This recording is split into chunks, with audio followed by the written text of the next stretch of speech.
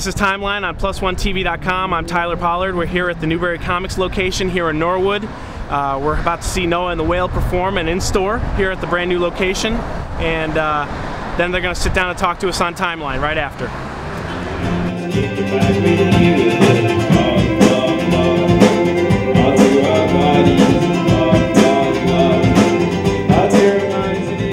I'm here with Doug and Urby of the band Noah and the Whale. They're from London.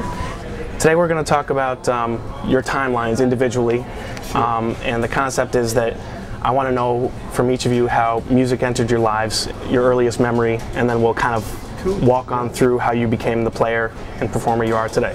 We were at school together from the age of 4. Okay.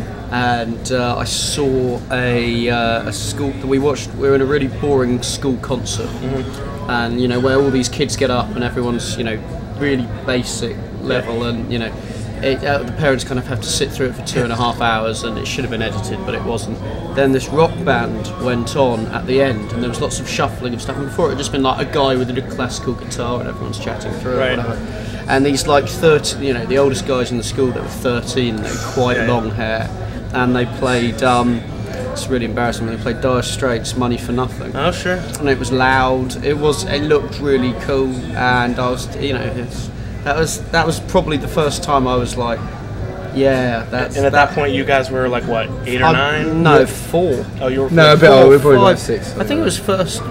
We were young. Joined. Yeah.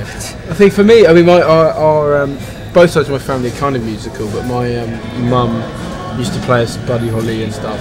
A lot of the just to sort of dance to in the living room. That's my earliest memory, I think. At what point do you remember kind of being like, oh, I can kind of like do something that's personal with this too? I think, I know Charlie's the main songwriter in the band, and he says he just almost felt it just felt like the natural progression. You're playing an instrument, you feel like you need to put something out of it, create something. Right. Do you know what I mean? Yourself It just seems like invested in it. Exactly. Yeah. It just becomes an extension of what you're doing with the instrument itself. I don't think you ever make a conscious decision to do it. You just kind of find yourself creating, and then you're like, well, this just seems natural.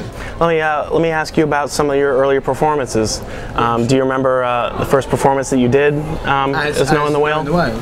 First official gig, I think, was in a small pub in London called Betsy Trotwood, and literally we were playing to the sound guy, my mate, and 2 people in the bar. I mean, literally, so the 2 people in the bar liked it. But the 2 people in the bar really liked it. It went incredibly That was the legend. It's all about serendipity, and if someone's there who likes it, and then the buzz started, and the ball just started rolling. Yeah. I know that there's a big difference between how the States and Europe sees different things, but you're on an American commercial here, in a couple of them actually, and it's kind of shifted where it's not such a bad choice anymore.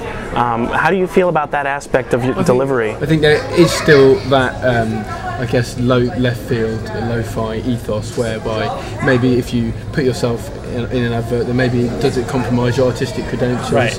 Does it, deride the song in any way? But I think the truth is that what we're most excited about is opening up our songs to a new audience and having people listen to our record. Yeah. And in the UK, it's not difficult to access people by radio.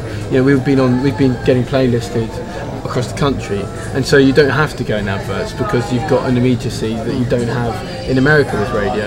And so we felt like the best way it seemed like the advice we were given was that the best way to get the same sort of coverage is to go via the TV advertising. I mean, the only qualification is that I do think you still have to pick what you're doing.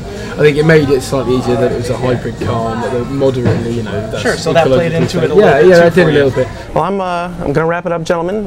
This has been Timeline. I'm Tyler Pollard. I've been here with Doug and Urby of the band Noah and the Whale.